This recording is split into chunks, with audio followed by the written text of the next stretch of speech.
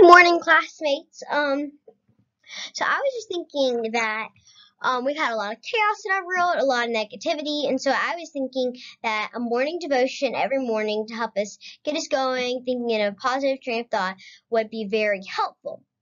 So every morning I'm planning on posting a devotion to the class wall. I will do my best to do one every morning and just read it. And please feel free to comment on anything you want to add to it or you feel that is important. So every day we're going to have a verse of the day. Today's is 2 Timothy 1:7. And today's our Monday devotion, so we watch it on Monday. So here is 2 Timothy 1:7, and it says, "For God did not give us a spirit of fear, but of power, love, and self-control." God gave us power and love and self-control instead of fear. So we need to use those three things instead of displaying our fear. Now, I think we need to talk about trust. Trust is something, this is our first point. Trust is something that we really need to display to God in this moment. So are you trusting God in this moment? So let's talk about one thing that we could trust God for. So God has given us a promise that He's working for the good, and we need to trust Him even when we feel like all hope is lost. And we just need to remember that God's got this. So the verse that I thought displayed this nicely was Romans 8:28, and it says, "We know that in all things God works together for the good of those who love Him." The second point is surroundings.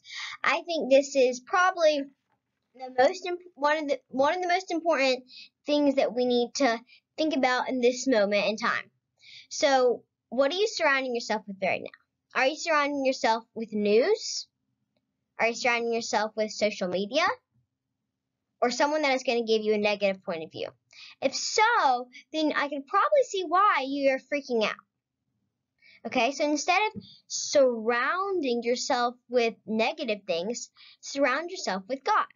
Pray, listen to Him, or encourage others. So you could be actually feeling good because God has filled you, and then someone negative could come up and give you all these negative things that are going to bring your day downhill fast.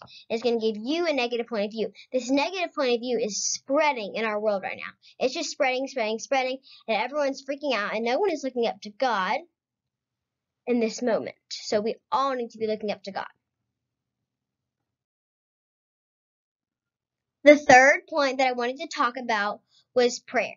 So the power of prayer is super important and drowns out all the negative, and God gives us things to be thankful for. So plug into the power of prayer. So now here's something. Instead of watching the negative news or social media where they're just going to post things that are going to make you feel bad, call upon God. I just need to say something. Sorry, but the news is not going to comfort you. It's just going to make you feel worse, and you're going to get more worried, more stressed. You're going to spread the stress. You're going to spread the worry. So stop watching it. Just listen to God. He's going to comfort you, and the media is not going to. Okay, hopefully I can post one tomorrow, too.